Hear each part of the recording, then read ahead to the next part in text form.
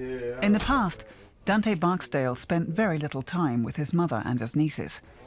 Instead, he was out on the streets.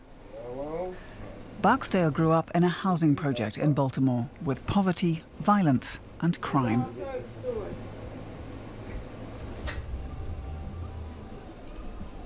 To be tough, you had to fight or, have a big gun. To be successful, we thought that, all right, look, there's nobody here that's a lawyer or a doctor or, nothing like that. So I guess our occupation is either I'm gonna be a drug addict, a stick-up artist, I'm gonna be a drug dealer. I think that was... Barksdale started selling drugs. For his mother, it was very hard raising 5 children by herself with hardly any money. They learned things, other than my teachings. And they had choices to make, and a lot of times they made bad choices to make.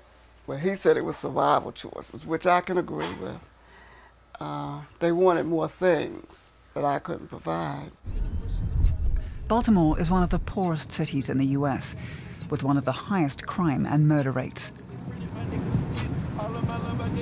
Barksdale himself was arrested several times. He spent more than 8 years in prison. I realized that it wasn't like I was when I was young. I wasn't going to prison and just leaving my mother and my sisters. Now I'm gonna leave my children and my wife. So I thought about that, and when I thought about that, God, for some reason, sent about 5 people to me talking about the Safe Streets program and how I could get involved. Today, Barksdale is an outreach coordinator at the anti-violence organization Safe Streets. It's Friday afternoon. The 41-year-old is meeting with his colleagues. Their shift has just started, and they talk about recent violent incidents.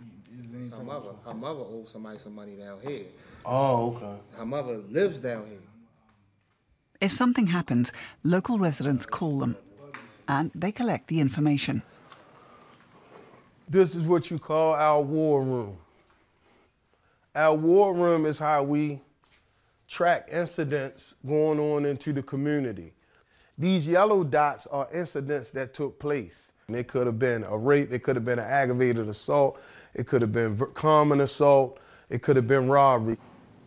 The blue dots are non-fatal shootings. The red ones, fatal ones. How we do briefings and stuff. The greens that you see are actual conflict mediations. Gotta move the bike. Move, come on. That's a crucial part of their job. Being around and mediating conflicts in one of the most violent neighborhoods in Baltimore. What, about 2 days ago? Yeah, about 2 days ago. I had a homicide cross on the field over there. Young man was actually working.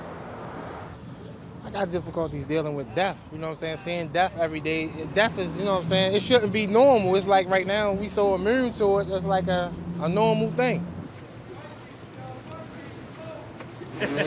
So they reach out to high-risk youth. I gave her like our age. The outreach workers are spending time in the neighborhood during those hours when violence is more likely to be committed. They're not interested in drug dealing. They're only here to spread one message. Don't shoot anybody. Think about your future. I mean, far as me trying to get myself together for my kids, try to better my life for myself. So he helped me a lot with that. He's more like a big brother to everybody. The outreach workers are able to win the trust of the community because they've lived similar lives to many here. In the communities where they do outreach work, homicides have decreased significantly. But Safe Streets hasn't gotten enough funding from the city to expand the program to more neighborhoods, despite the fact that in 2015, the murder rate is higher than it's been for years. In the first half of the year, 156 people were killed. One reason: poverty. It's more like a holistic approach that needs to be taken, Like the communities need education, the communities need training, the communities need employment, the kids need to be taught life skills. Dante Barksdale tries to be a role model. Hello, girls. Hello.